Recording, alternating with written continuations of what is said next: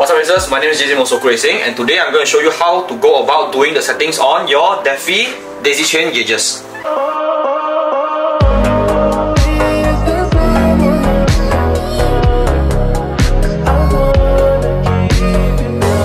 If you have ever purchased the DEFI E13 gauges from Soku Racing, for example the DEFI 555s, the DEFI A1 or the DEFI A2s, you will know that these gauges need a control unit to function.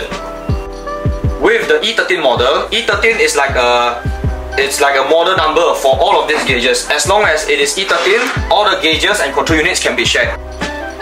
There are two different types of control units available for the E13 model gauges. The first one is the 4-button control unit, and the second type is the 3-button control unit. With the 4-button control unit, settings is quite self-explanatory because with the small screen here, you can look at what you are setting. For example, if I were to set the brightness or the color, it's pretty self-explanatory, so there is no explanation needed. So today we are going to dive deep into the setting of the 3-button control unit.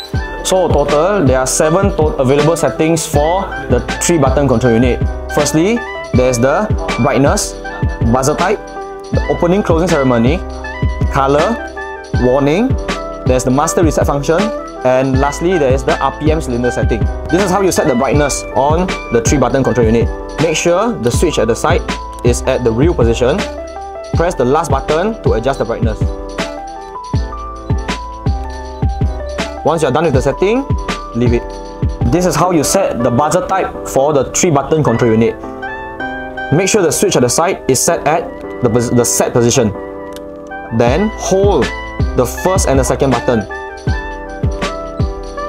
Once it beeps, you can use the second and the third button to choose your buzzer type.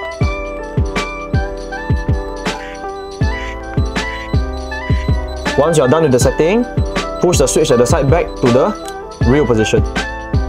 The DEFI E13 model gauges offer 28 different opening and closing ceremonies. This is how you set the opening and closing ceremony on the 3-button controller.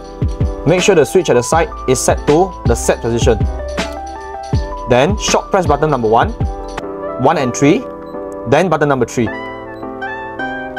Now you are currently in the setting mode.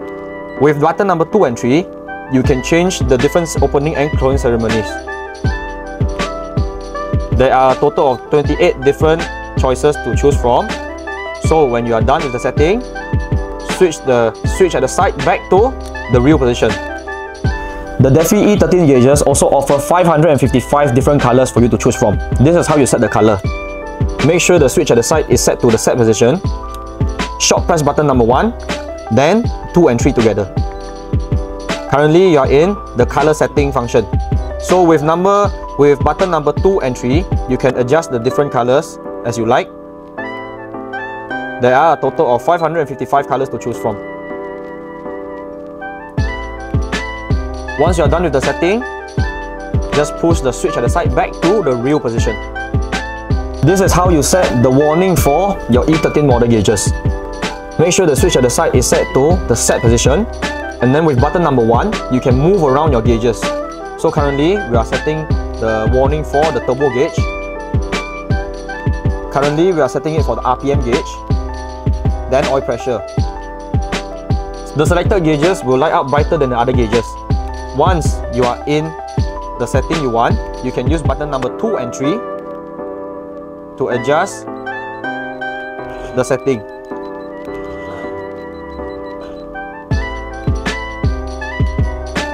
Once you are done with the setting, just set the switch at the side back to the real position. For the DEFI E13 gauges, it offers a master reset to factory setting function. When your gauges are glitchy, we can try to do the master reset first before dimming it 40. This is how you do the master reset. Make sure that the switch at the side is set to the real position. Then long hold button number 1 and 3.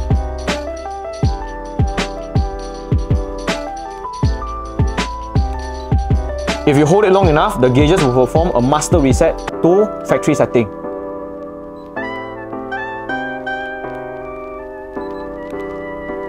Those of you who have purchased the RPM meter, chances are you will need to set the RPM cylinder settings. This is how you go about setting the RPM cylinder settings.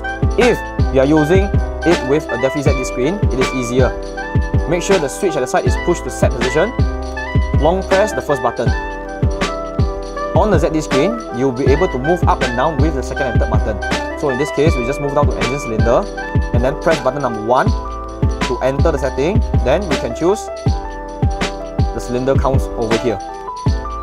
If you are not using the ZD screen, make sure you push the switch at the side down to set. Long press button number 1. Press the second button 2 times, 1, 2, and then press the first button 1 time. From here on, you'll be able to set the cylinder settings. Once you're done with the settings, push the switch at the side back to the real position. So guys, that's how you go about doing the settings on your DEFI E13 gauges. The E13 gauges are available to purchase on our Shopee, Lazada and TikTok shop platform. If you are in the Johor Bahru area in Malaysia, you can walk into our shop at Taman Peling. More details are in the bio down below.